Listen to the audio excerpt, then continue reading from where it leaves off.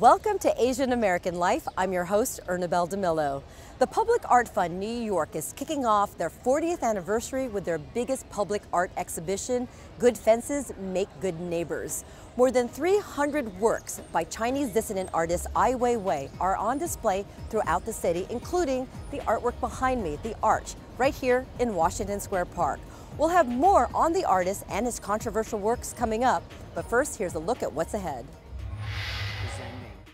It's the year of the dog, and Tinabeth Pina gets the stamp of approval by artist Kam Mak. Kyung Yoon looks at how museums are using art to help immigrants become U.S. citizens. Vegan compassion fashion. It's not just what you eat, it's what you wear. Minnie Rowe visits the world's first vegan fashion house. This and more on Asian American Life. When Chinese artist Ai Wei Wei lived in New York City in the 80s and 90s, he often came here to Washington Square Park, now the site of the Arch, one of the many installations in his exhibit focusing on the global refugee crisis. Here's how this artist is taking the art world by storm. It's hard to miss a giant 24-foot gold birdcage at the entrance of Central Park at 59th Street. The Gilded Cage is one of more than 300 installations by contemporary Chinese artist Ai Wei Wei, part of a broad multimedia project spanning all 5 New York City boroughs. It was an enormous amount of artistic development. Ai Wei Wei is an extraordinarily creative and fertile artist, so it actually wasn't a problem for him to come up with so many different works. In fact, I had to sort of tell him, like, enough, stop, like, we can't do any more. Nicholas Baum is chief curator with New York's Public Art Fund, a nonprofit that organized the massive exhibit called Good Fences Make Good Neighbors, a line borrowed from a famous Robert Frost poem.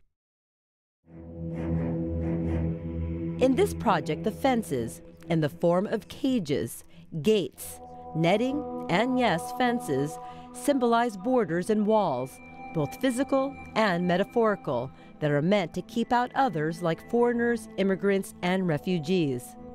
According to the United Nations, the number of refugees, asylum seekers, and internally displaced people is more than 65 million worldwide. Ai Wei Wei's mission is to put a spotlight on the global refugee crisis. It's also the subject of his latest documentary, Human Flow. The more immune you are to people's suffering, that's very, very dangerous. It's critical for us to maintain this humanity. He's become very involved in the global refugee crisis and has spent an enormous amount of time visiting refugee camps, going to borders around the world, and seeing this tremendous human flow, as he called it in his documentary, that looks at this crisis.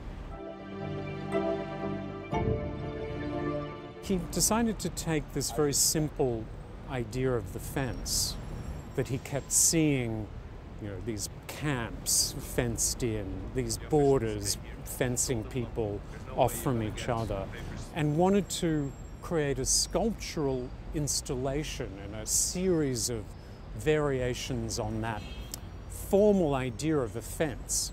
All of these different ideas about a fence and how it could emerge, woven into the fabric of the city of New York. Ai Wei Wei's empathy for refugees stems from his own experiences. His father was exiled by the Chinese government, and the family sent to a labor camp when Ai Wei Wei was a little boy.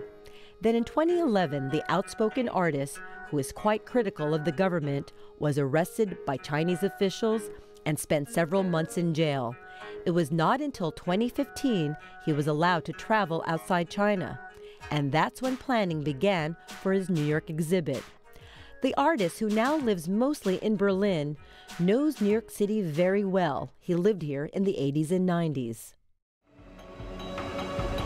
Public art provides a platform for people consciously or unconsciously to be involved. I think we should use the city as a strong instrument to change the environment of the public life.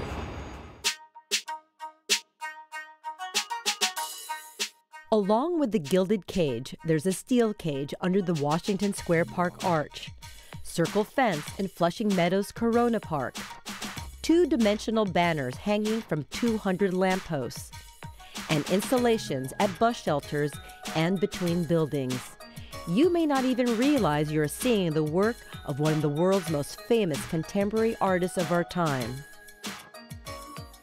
The location of his installations are deliberate. Looming south of the gilded cage is a famous gold tower, Trump Tower. Ai Wei Wei is a staunch critic of the president's anti-immigration policies and his promise to build a wall between the U.S. and Mexico. He hopes his cage sends a message. I don't think there's any other artist in the world that inhabits this very special place where he is, one of the most important contemporary artists internationally, but also one of the world's leading spokesmen on human rights and someone with the moral authority of having himself, been a dissident standing up to the Chinese regime. So it's an extraordinary combination of this sort of civic and public engagement and the creative vision that he brings. For Asian American Life, I'm Ernabel Demillo.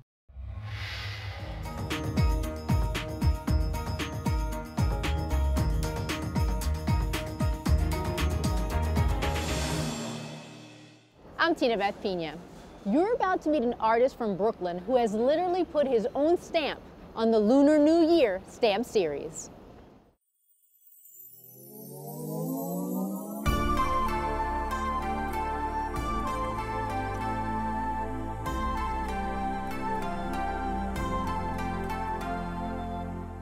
I'm most proud of that I have the acceptance of my community, that they are happy with the series. The Lunar New Year stamp series has been around for 26 years, and Brooklyn's Kam Mak is only the second artist commissioned to illustrate the stamps. There's a lot of pressure, and the pressure comes from my community, and the pressure is that I have to live up to everyone's expectation. They already seen the first one. It is very nerve-wracking because it's not just me illustrating a book, because what I'm sharing, what's the image that I'm sharing on the stamp is representing all the people who celebrate the Lunar New Year. There's also this other expectation with the stamp, because I think many people don't know the history, how the stamp came about with the U.S. Postal Service.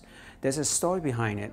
The stamp series was inspired by the Organization of Chinese Americans, or OCA, who urged the U.S. Postal Service back in the 80s to issue a stamp honoring the contributions of Asian Americans to the U.S.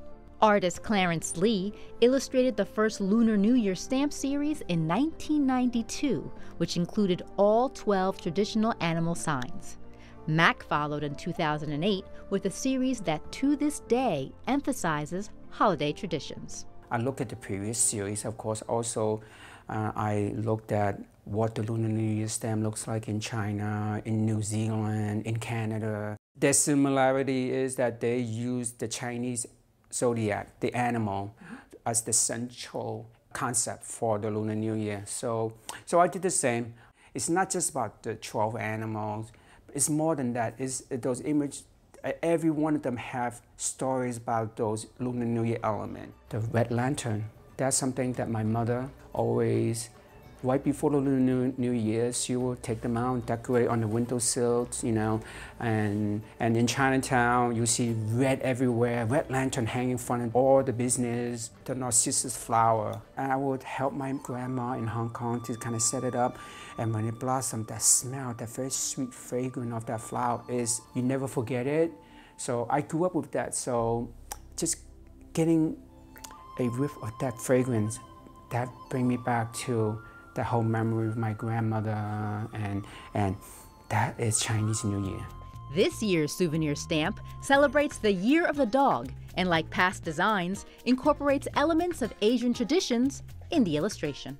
Are there particular design methods that you use when you're creating these stamps? The way I work is on oil paints, and so that's what I did. And so I usually get a pretty tight drawing I did, and then I transfer that onto a panel, and then I'll paint directly on top of it. Yeah, it's like each of the designs takes me about 2 months, 2.5 months. Some of them take longer because of revisions. Do you have to take in consideration like how small the stamp is when you're painting? Because you're painting on a larger canvas, but the stamp is so small. Yes, it's very difficult actually to design a stamp because everything needs to be seen in such a small size. Usually while I'm working, I take a picture of it and I reduce it down, and I can see what is lost if it's reduced, and I go in and put more contrast. I zoom in closer to things with my composition so that the image has much more impact. In addition to illustrating stamps, Mak is also an author, painter, and teacher at the Fashion Institute of Technology. He's very happy that his mom now approves of his artistic career choice and the success of the stamp series. But she was so proud. She said, "Oh my God, so she," and she cut out the paper. She went to her senior citizen home where she hangs out and she just show off to everyone, "That's my son." I mean, definitely it's not something I'm used to, but I'm so happy that there's something that I did in my career that my mother can appreciate. Could you imagine when you were a little boy coming from Hong Kong to Chinatown that this would be your life right now? Oh man, so emotional to think about that. Never. I mean, I knew where I came from. I think that I'm just very fortunate that the journey I went through, every time I come into an obstacle, there is always someone there, just in the right time to just take me up, lift me up. And I knew what I wanted to do. I know there's nothing else I prefer to do except making pictures. And so I'm very fortunate. Kam has already illustrated a 2019 stamp, which is the final stamp of his series. His board illustration is awaiting final approval from the U.S. Postal Service. For Asian American Life, I'm Tinabeth Pina.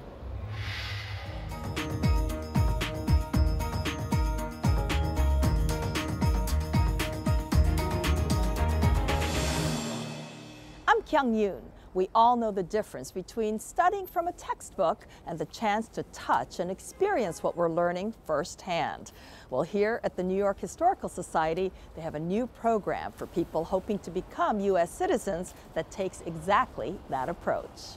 Ya-Yun Tang works at the Museum of Chinese in America in Lower Manhattan, and she knows a thing or two about this country's history.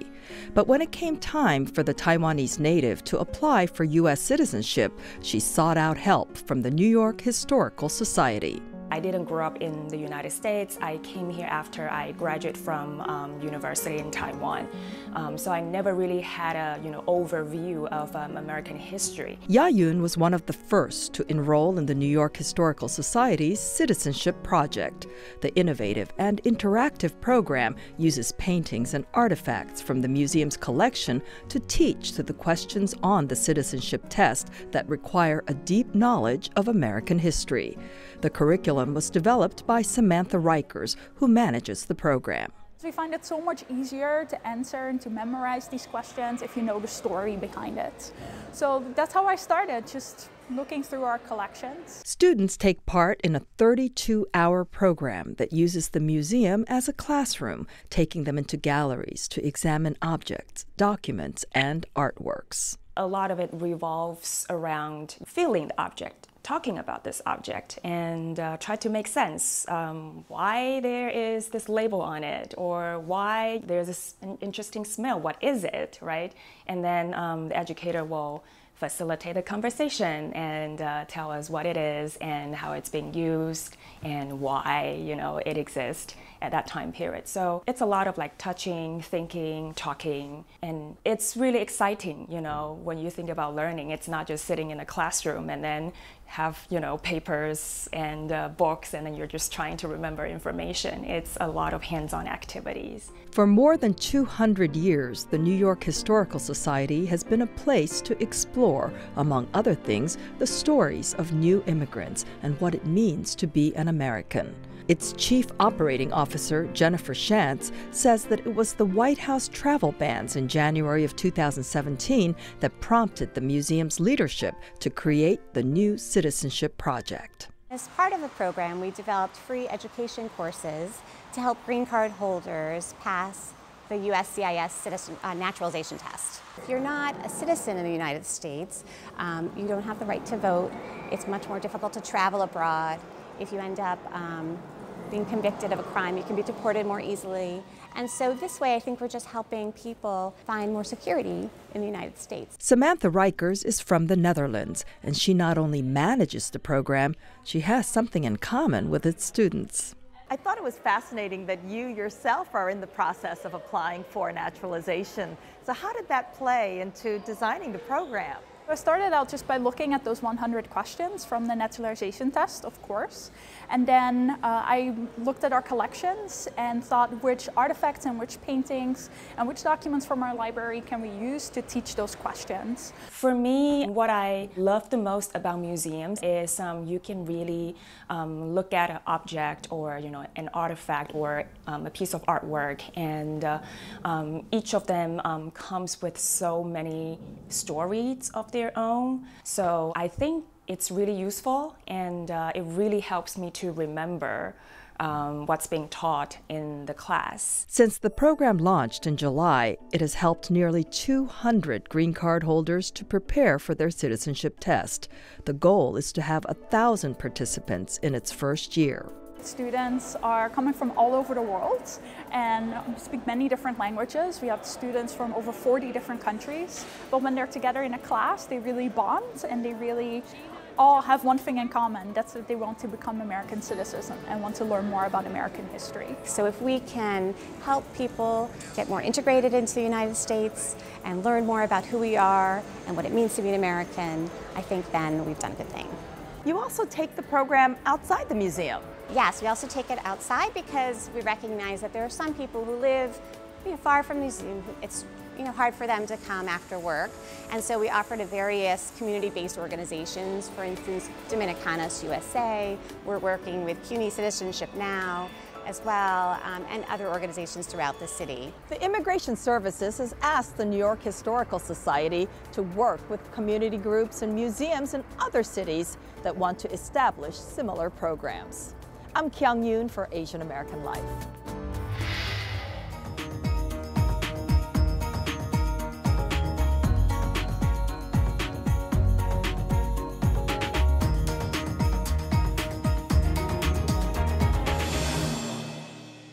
I'm Minnie Rowe. Nothing beats the cold of old man winter than a thick wool coat.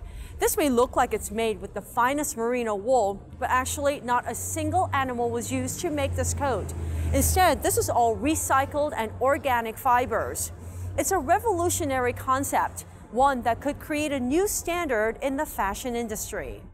Humans have always used animal skin, feather, and fur for clothing and outerwear.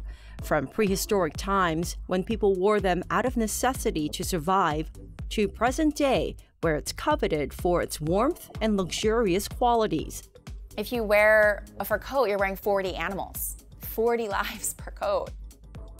Leanne Mai-ly is an avid animal rights supporter and is trying to change the mindset of shoppers everywhere. She created Vote, the world's first vegan outerwear, in an effort to create a coat which was stylish enough to go from day into night, warm enough to withstand the bitter cold winters of Chicago where she grew up, and entirely animal-free to align with her beliefs. Hilgard is a strict vegan, meaning she doesn't consume any animal products like meat, eggs, fish, or dairy.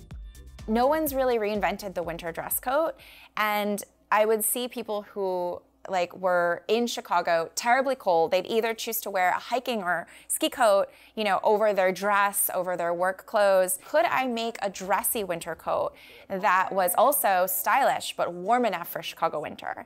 you know, it could create a positive impact as a business, and it could also then tell the world we don't have to wear animals. The name Vote comes from combining V for vegan and haute, as in haute couture or high fashion.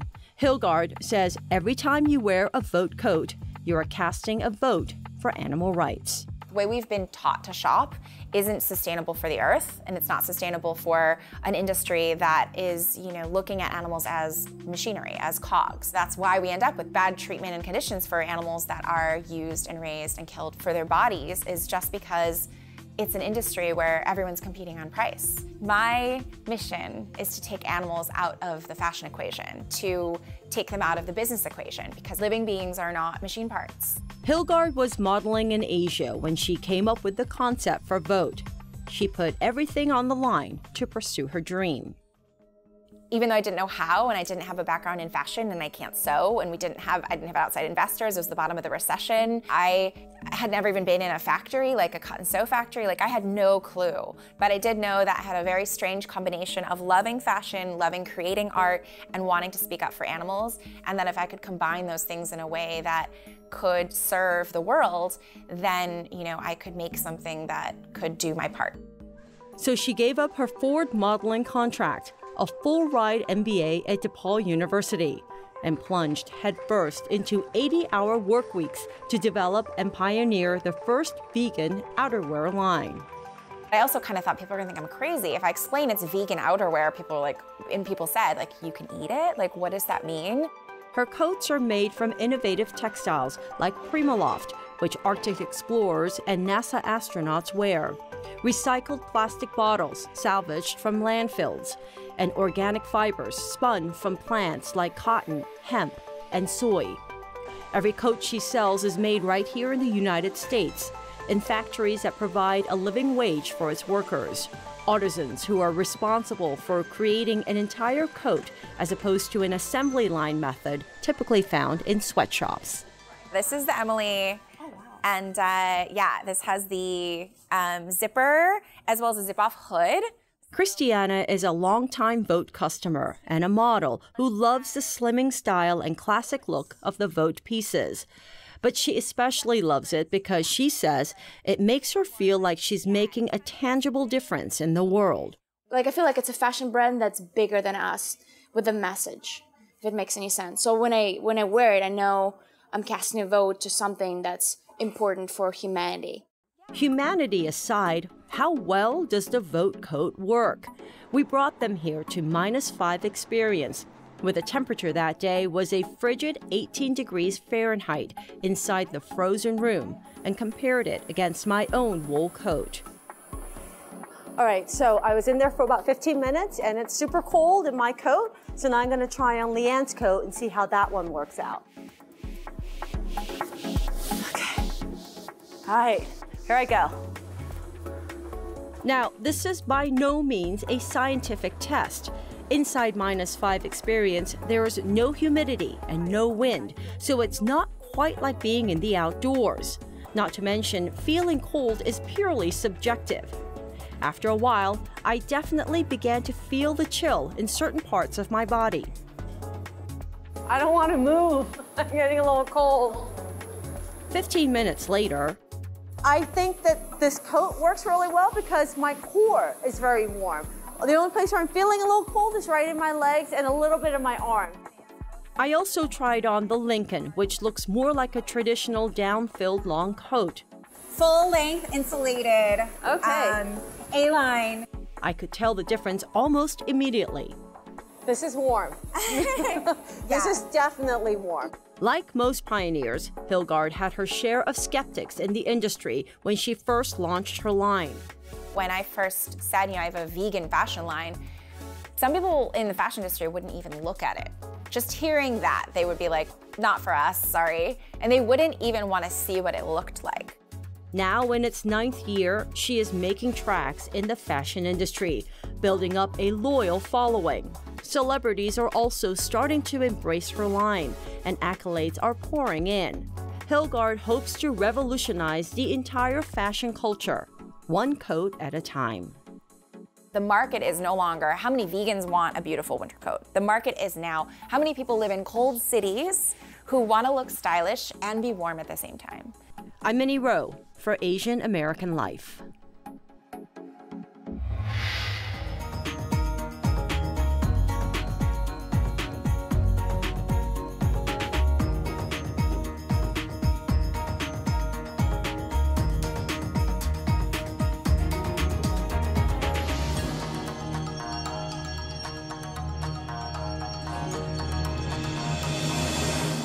That's our show for now. Be sure to visit Ai Wei Wei's exhibit, Good Fences Make Good Neighbors, on display throughout the city, including here at Washington Square Park. If you want more information on the exhibit and all our stories, follow us on Facebook at Asian American Life. I'm Ernabel Demillo. We'll see you next time.